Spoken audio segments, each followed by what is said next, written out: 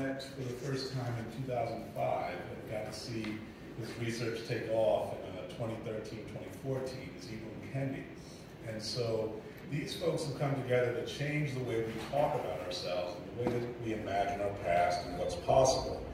At the same time, their work wouldn't be possible without the kind of breakthrough scholarship that comes from people like Eddie Glaude or Keisha Blaine, Hetty Williams or Clement Price, Larry Green, Wendell White, amazing scholar down at Stockton State, and Donatrice Allison.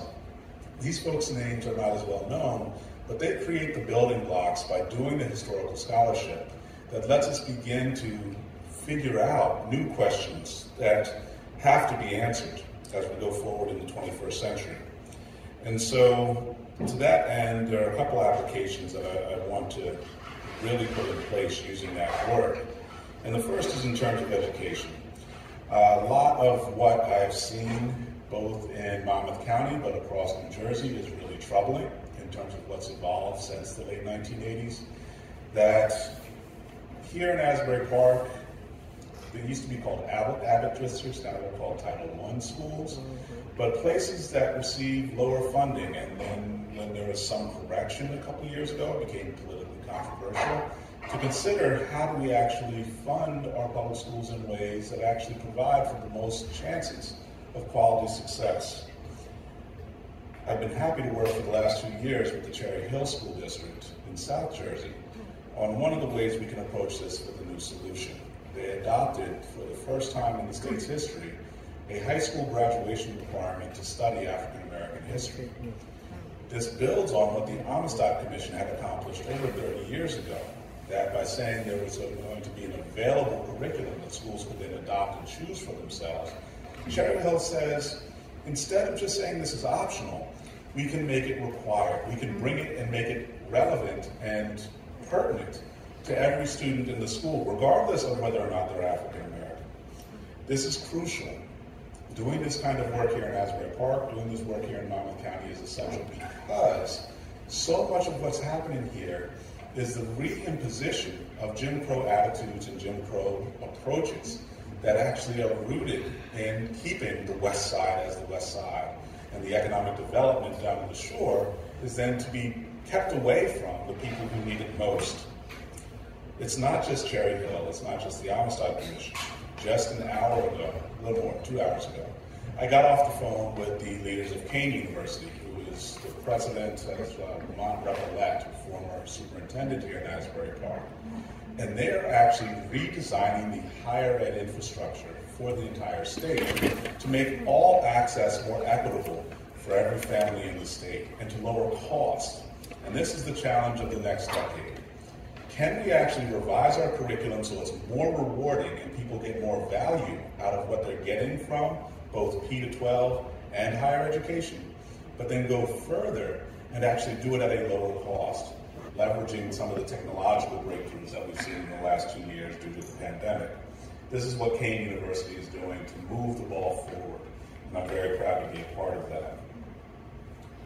One of the key lessons, and this is where I want to focus on Asbury Park in detail, is that we look at this community and we see it typically as a story of a history since the founding by James Bradford.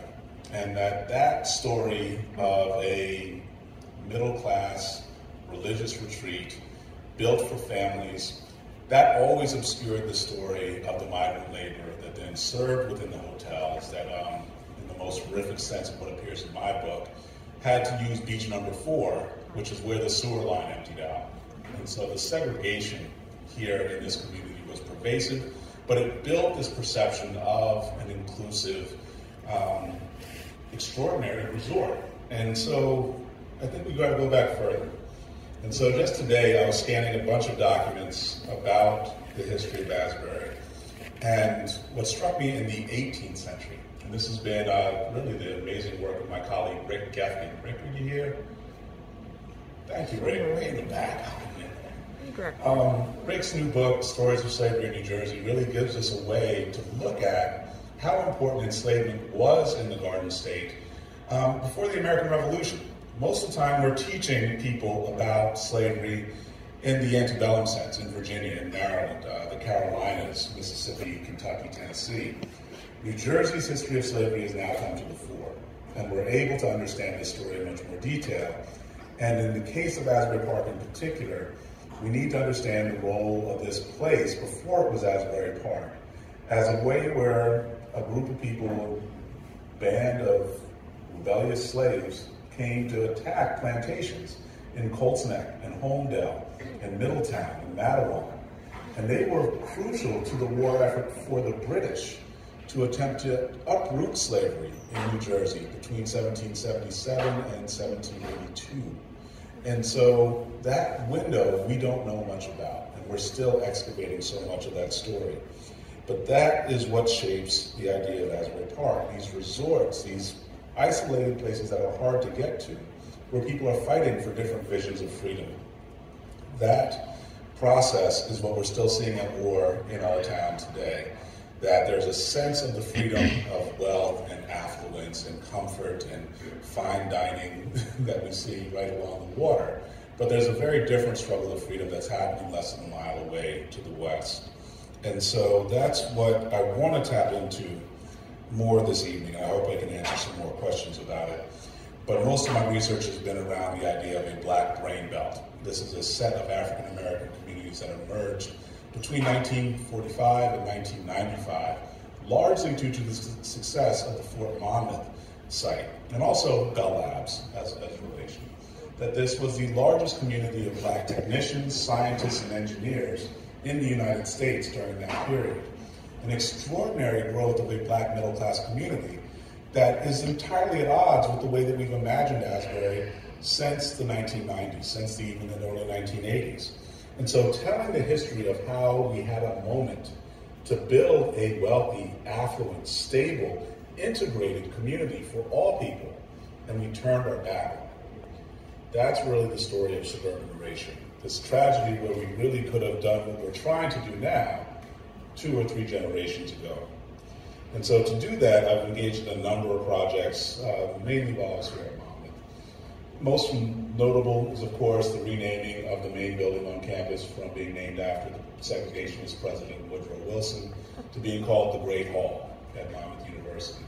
And in the heart of that building, the thing that I'm most proud of, is that there's a memorial to Martin Luther King's 1966 visit to the campus.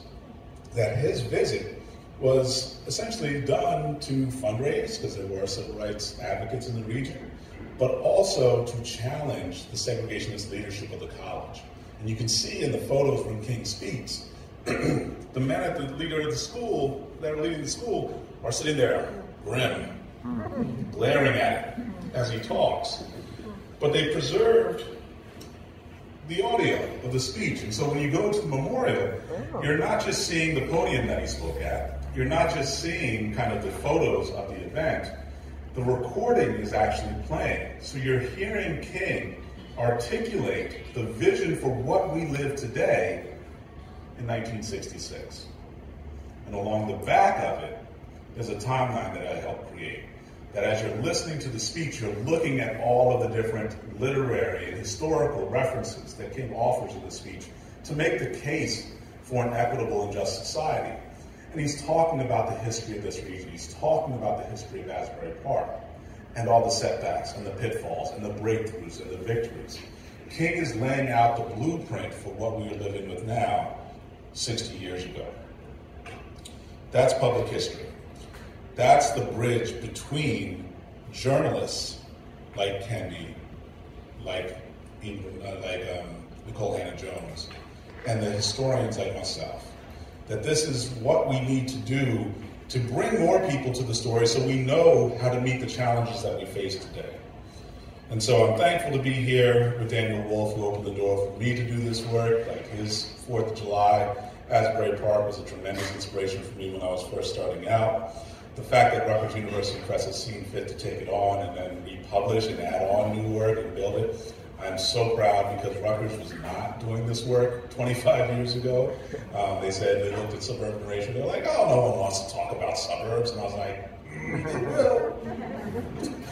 And so this chance to bring it back together, I think there's a chance for us to talk about decolonizing publishing so we get more voices into the major publishing houses across the United States, but more importantly, to decolonize leadership, to reimagine who we trust as being in charge of what makes our society grow.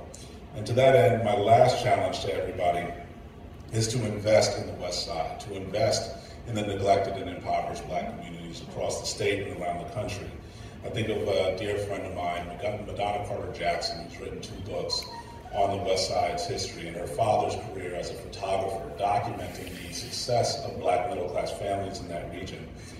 But even before that, there was Lenora Walker McKay, whose 2 books published in the mid-1970s as part of the bicentennial celebration were titled The Blacks of Monmouth County, Volumes 1 and 2. And just absolutely priceless treasure troves of the stories who made this kind of freedom, not a racially segregated freedom, not an economically constrained freedom, but a freedom for all people. That's what Jackson and McKay are talking about. This is the work that the T. Thomas Fortune Center is dedicated to. The center itself wouldn't exist without a massive $11 million investment from a local philanthropist and real estate developer who looked around at all of the real estate construction that's happening and said, we can do something different. We can turn our money to a socially just end to then empower people who have been excluded from the way that our towns have gone. And so the challenge is now to invest, especially in Asbury and Long Branch and Red Bank, in these historic churches that animated these communities, that are the bulwark, that are the center of how these communities have survived. And if we can do that, then we can do a lot of the work that I expound in my scholarship. We can build real estate investment trusts. We don't have to look to people who are basically just investing from larger cities to convert us into towns where it's just about the parties that we can throw. We can build really sustainable job systems, wealth creation systems for the folks who have been kept in poverty and in the working class for far too long. And so that's what I'm here to talk about tonight. I appreciate y'all taking the time to come and learn and talk together. And so at this point, I believe I am welcoming up our introducer for Daniel Wolff.